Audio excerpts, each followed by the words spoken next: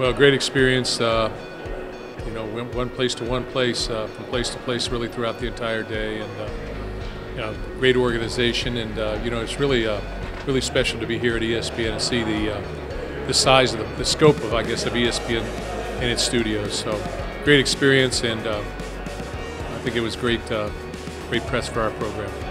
So it starts here on ESPN. Dantonio is here, head coach of Michigan State, and you had to bring a smile to your face seeing all those images again. As Brent Musburger said, 26 years between Rose Bowls. Now that you've made that climb all the way to the top, Big Ten champ, Rose Bowl champ, what do you tell your players now coming off of that special year? Well, really, we talk a lot about handling success right now, you know, not feeling entitled, sort of starting over, you know, going back to the things that, that allow us to get there.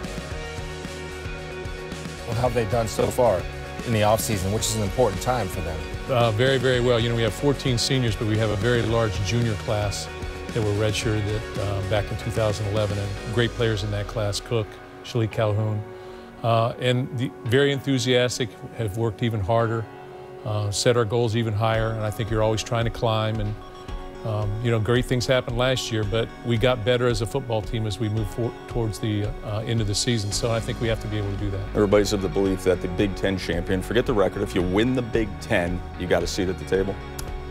No, I would say that, you know, just in retrospect, seeing how it's all gone, if you lose 3 games and win the Big Ten championship, I don't know that you're there. I think if you lose 1 or 2, I think you should have a seat there. How much of a turning point do you think that Rose Bowl win was?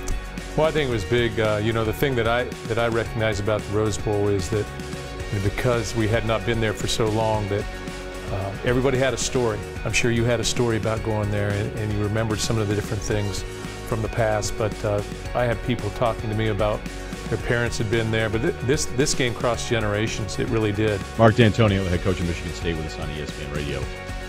As the leader of our football team, if I don't believe in the dream, who will?